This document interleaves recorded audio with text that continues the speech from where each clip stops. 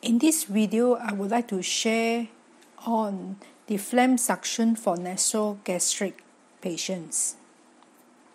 This video will be of a narration nature, as I wish to share my experience in performing suction for my mother for the past 3 months. My mother has a nasogastric tube or a nose tube being placed in her, and as a result of the nose tube, it has resulted in enormous mucus and phlegm build-up. So here, let me first explain why phlegm suction is very important. When the person has a nose tube being placed in the nose to help them to eat, normally it is in cases of people who develop dysphagia, they will have a lot of phlegm and mucus build up. This is what I heard. It is a common thing that I heard across people who have a nose tube being placed in them. So suction has to be performed often, especially on Alzheimer patients or those who have a problem swallowing, like ALS patient who develop dysphagia, means they can't really swallow or they can't really spit out their mucus, their phlegm or their saliva. And even if they're able to spit out, right, sometimes there's the mucus that is formed is all very thick, and some of them have solidified. It's hard to actually if their throat muscles are not strong enough, right, and their reflex is not strong enough, the coughing reflex is not strong enough, they may not be able to excrete the mucus or the phlegm on their own. Therefore, we need to perform suction for them as well. But for sure, if a person have Alzheimer and you put them on nose feeding because of dysphagia, you will need to perform suction, because there is most probably they would not know how to swallow the phlegm or spit it out. So this you have to have a phlegm suction machine, as well as an oxygen concentrator, because when we perform the phlegm suction, the oxygen level in their blood will drop. So we need to supplement oxygen for them. Next, let us discuss when should we do phlegm suction. Phlegm suction needs to be done at least 2 hours after their last feed or before their meal. But if a person have a bad digestion, you may need to wait for more than 2 hours before you do the suction after their meal. How will we know that their digestion is not so good?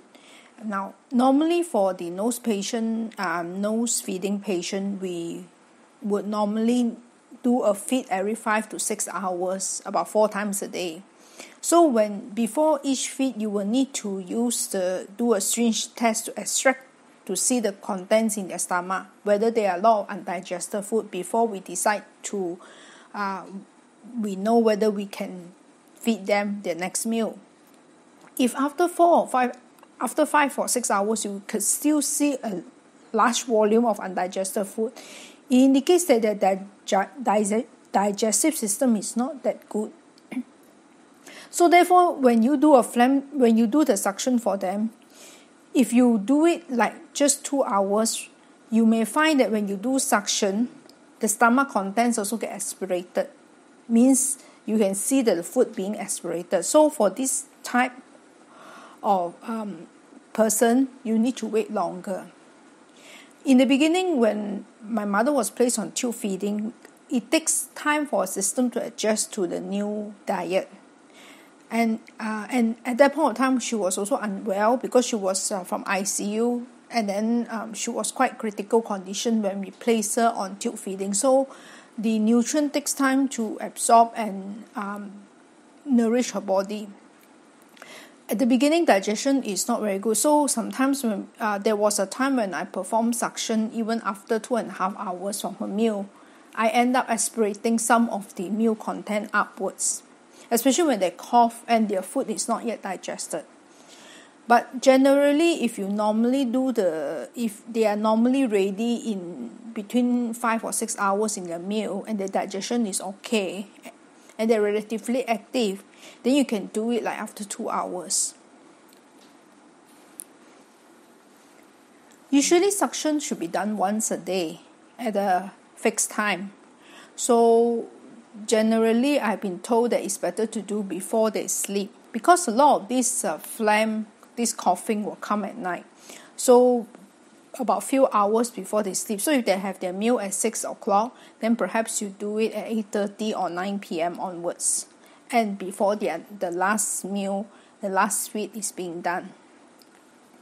Now, you can fix the time, but there is also occasion whereby there are times of the day where they tend to cough a lot, or when you hear them cough and you check their mouth, right, and it's full of phlegm, get a good torchlight, a very clear torchlight, very bright torchlight, cover their eyes with a towel, then you open their mouth and shine the torchlight inside to see when they cough, after they cough and they stop for a while, you shine the torchlight and see if their mouth have a lot of phlegm or saliva, and then you can see that there is some phlegm built up at the back of the throat, which you cannot get. The only way to get those out is if it's in the mouth, you can still use the sterilized cotton bud to actually slowly take it out. But if let's say it's behind at the throat, then you can see that there's a pool of the phlegm, right? Then you have to do suction. Because if you see that you can see outside the throat, right? Normally, from my experience, there's more of it where those things come from. So when you do suction, generally there's a lot of phlegm that will come out on. Last time I used to do it at a fixed time, about 8:30 at night. A friend will help me to shine the light, and then we do it. But after a while, I noticed that sometimes at that point, my mom will cough like in the evening or night a bit, and you can see that her mouth has a lot of those like white color mucus and all these things, and I clean it. I can see that there's a lot earlier in the evening, but when I do suction, there's less. Well, because probably she has already swallowed it. But the problem is most of the time when she swallow it, she doesn't swallow to the stomach. So she may have swallowed it like to the lung. And it will result in, if it's not being sucked out soon, right, she may get infection or pneumonia. So what I do nowadays is that I will actually if she cough like in the afternoon, right before her meal time, I will check her mouth. If I can see that there is like a small pool of built out phlegm, right? Using the torchlight, I can see it, and that her mouth is full of like secretion. Then what I'll do is I'll perform the suction before I give her her meal, right before I give her her meal. So after doing this is actually means based on how they cough. If there's certain period of the day where the phlegm builds up is a lot, then do it during that time, and has to be right before the meal. So you do the suction first, you'll get most of the phlegm out. Especially if you see the phlegm is like greenish, very light greenish color, and it's thick, this indicates that there's an infection in the lungs. And also another sign to look out for is that normally, if let's say because we place them in the room, it's a fixed temperature, and they normally don't sweat so much, then suddenly you start noticing that they sweat a lot, means the bed, their pillow is wet, and the bag is very wet and hot. They sweat much more than normal. Indicates that they are not feeling well. You may want to get them to the hospital. But there was a period whereby my mom was coughing, and then the doctor actually prescribed cough medication for her. After taking the cough medicine, it's actually in tablet form, I pound it and administer in the meal based on the prescription. After doing that, she did not actually get better. The cough keep coming back, and I know that I cannot be giving her cough medication for long term. I'm giving her Flumoxil, the one to dilute her phlegm, that is given on long term, administered together with the food after breakfast. But for cough medicine, even the doctor don't advise me to do it all the time. So what I did, so she was coughing, she was not well. Then what I did is that I noticed that when she had a lot of phlegm, I did the phlegm suction. And there was one time, I did it like twice a day, morning and then at night. And then there was one time when I do the suction in the morning, I found that there was a lot of green phlegm being sucked out. Green color phlegm floating on the canister, because I will check after I do the suction. And then after that, she started recovering. So there are a few times when I noticed that she's starting to cough more often. She's starting to cough and the phlegm is turning thick greenish color. What I do is that when I can see the phlegm is there and it's before her meal time, or at least 2 hours after her meal time, I will do the suction. But the maximum amount of time I do the suction is 3 times a day. I'm also advised by the doctor as well to perform suction for her like before meal. When doing the suction, you have to be gentle, have to be careful, because when you do the suction, first thing first, you have to wear a glove, especially the hand that is holding the suction tube, the end of the suction tube. And if you are in contact with the inside of her mouth, you have to wear gloves. So that is to prevent, like if your hands are not clean, you may cause her infection, or the other way around. So check, and then after that, and when doing the suction also, you need to give the person oxygen. So you on the oxygen, and then you check. If you check other videos of the suction, they also will ask you to check things like blood pressure and all this before doing the suction.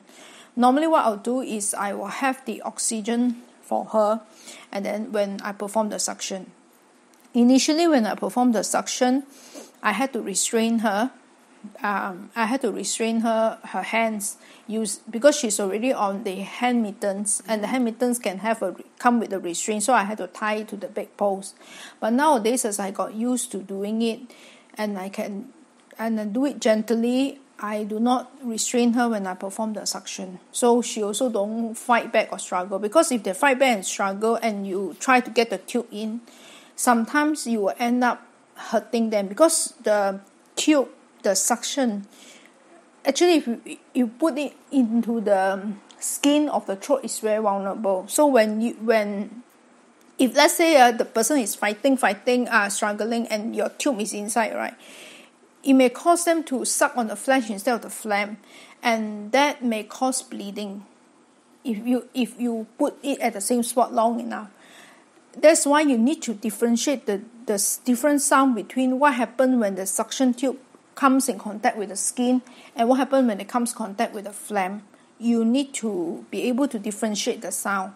If it comes across to the skin, it's a kind of like high-pitched sound. You can test it by putting the suction in the water. When it sucks, right, there's a high-pitched sound, so it is contact with the skin. If it's to the phlegm, right, when you touches a pile of phlegm, you feel that there is like a kind of like a little tension. And then as you continue to suck, it's like a slurpy sound, and you can see the phlegm coming out into the tube. So when doing the suction, the guideline is not to have the tube there for more than 15 seconds. So after that, and you move it a little movement up and down, so that it doesn't go to risk it going to the skin and injuring it. So always minimize the injury don't be careful, because when doing the suction, may injure if, let's say, they are struggling. So if the person tend to struggle, like Alzheimer patient, then get another person to help to restrain, and you'll probably need help for the person to help you to shine the torch to check the location so that you know where to put down, because you need to clean at first the mouth. Then because the back of the tongue and all this is very hard to clean using other method, but suction will be the best. You wet the mouth, and then after you put in the suction and go around the mouth. Then after later you see the opening of the throat, then you go in a bit. Nurses who are good at it will be able to put it down till they reach the trachea, but I don't have the expertise. So what I do is I put it down a little, but it's just at the top, the suction, and I perform it more often if, let's say, I notice that my mother has more phlegm. During the suction process, always if the mouth goes very dry, which they tend to be because they no longer swallow liquids much on their own, they don't swallow liquid on their own anymore, you need to wet their mouth. So what I'll use is I will use the sterilized cotton bud, the same kind of cotton bud that normally you'll find that when they do the COVID test, they will put in that cotton bud, the sterilized one. I soak in water and then I wet her mouth. So we do while wetting, and then I'm doing the suction. So after a while, when you see that like there's no more lot of phlegm that's being sucked out, do another examination to see by shining the torchlight into the mouth to see whether there's still phlegm that you can see outside. If there's no more, then you can just store away, clean up your suction equipment product. The suction, what I'll do is that the tube, I run it in a glass of clean boil water at room temperature for it to start to clean the tube. Normally I use up to 3 glasses to I throw out the canister with the phlegm, and after I rinse it with about 2 glasses of water, 2 glasses of the clean water.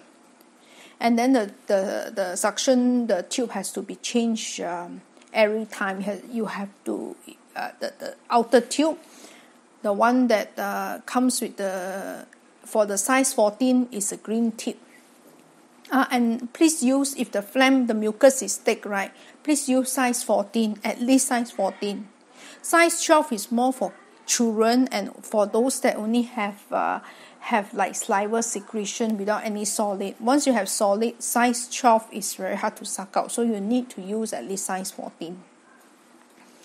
And then there's one danger that may come with suctioning. That's why when you're doing suctioning, do your best to ensure that there is always people within reach that you can call. Because there's few times when I was doing suctioning for my mom, I think she has some kind of like solid mucus that is at that point of time when I was just learning and I was not doing that often. I think some of the solid actually either is managed to travel down around the trachea area. So when you're doing suctioning, when you pull, right, suddenly this solid goes up and it blocks the airway and nearly choke her. This only happen. It have happened before. It's very infrequent, but it does happen. So what you need to do is when you see that and then they are struggling for breath and you can see the lips like turning blue, you quickly get them up and do hitting on their back to try to dislodge the position of the mucus. That's why before you start the suctioning, you should have the oxygen at their nose already. So it's easier because once they go out breath and you start sort of like using the palm of your hand, you bend curve a bit and then you start hitting their back, right? So that you can hopefully dislodge the thing.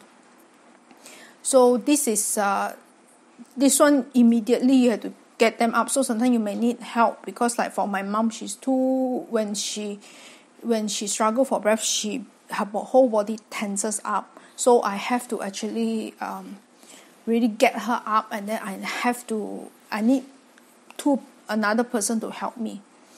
And then normally by patting, it will be okay. Even though there's a risk that comes with the suctioning, it still has to be done, because if we don't do the suctioning for them, and they're not able to spit out, or they're not able to swallow the mucus or phlegm and the saliva on their own, these things are going to solidify, it's going to cause an infection, and it's going to probably choke them to death. So I have known of cases of people who have a nose tube placed, and they had a lot of saliva, and they don't have dementia or Alzheimer, but they die from choking on the solid, because their muscles are not strong enough to get rid of all the phlegm already. That's why it's not a matter of whether the person. This is the kind of, like, I would say, hazard that comes with nose feeding, because it just produces tons of mucus and irritation to the throat. That's why the secretion actually happens naturally, and it is something that we have to be vigilant, and we have to always be careful when it comes to suctioning. When we have to be diligent in doing suctioning for them. This is going to be, so long as they have the tube in, is something that we have to do. That's why for people who don't have Alzheimer, who normally to avoid this issue of this mucus build up, right, they will advise to put a PEG tube. Means that if it's going to be a long-term thing that they really can't swallow, then they put a PEG tube at the stomach instead of a nose tube. But the PEG tube is more of a permanent fixture, and is invasive in nature, so it's not suited for an Alzheimer patient, because Alzheimer patient will definitely pull out, and if you see nose tube, you can take in and out, you replace it every month, the whole structure comes out. But with a PEG tube, if they pull it out, it may cause injury. So that's why for Alzheimer, normally the recommendation is nasogastric intubation. And also for some people who are on short term, who need to put in the tube only for short term, is also nasogastric. So we need to watch out for this sign as well. And then once putting on the tube also, the person can't really lie flat anymore. It shouldn't be lying flat anymore because of the mucus build up, right? If they lie flat, when the phlegm comes out, even like through the digestive tract or somewhere, it may go to the lungs. They might choke, like suddenly they'll be sleeping, and then this phlegm will go to the lung, and then they will, when during the breathing, right, they will choke. So have to be an incline of at least 30 degrees. For those who like to slide down, especially elderly, then you have to put a wedge. What you can do, you need to get help to lift them up, and then put a wedge at the especially during feeding time, at the wedge at their butt, so that to prevent them from sliding. And we incline the bed, or put pillows below them. So these are what I learned. There's a link in the description box where I will write a post on this phlegm suction, and if there's any more updates, I will be updating the article, as well as I did a series of articles on the tube feeding for dysphagia and dementia patient, which I will also include the description in the link below. So I hope that this description will be helpful. I'm sorry I'm not able to give a demonstration, because I would like to respect the privacy of my mom, and but I will do I'm trying to do the explanation to my best of my ability. And because I cannot find videos out there that actually explain, they will teach how to do phlegm suction, but the hazards and also the technique of doing it may not be fully explained. So this is something that I would like to share based on my own personal experience. And the background noise that you hear sometimes is actually my mom talking as she's resting. Like this morning itself also, I actually done the phlegm suction for her as well. Because in the morning, like when I woke up, I hear that she cough, right? I actually check her mouth, her throat, put a towel on her eyes and check and notice that there's a greenish phlegm. Then I do the suction out. If I don't do it right, if they will be a bit lethargic, you'll notice that with the phlegm built up, they're very lethargic and then they will look very weak. But once you do the suction, sometimes you can see that the energy comes back for them immediately. So I really hope that this video helps you take care of yourself as well if you are a caregiver, and get enough nutrition, and do not neglect yourself. It's a good job if you're caring for your loved one. You're doing a wonderful job, because at this stage, that's when they need us to care for them the most. Take care.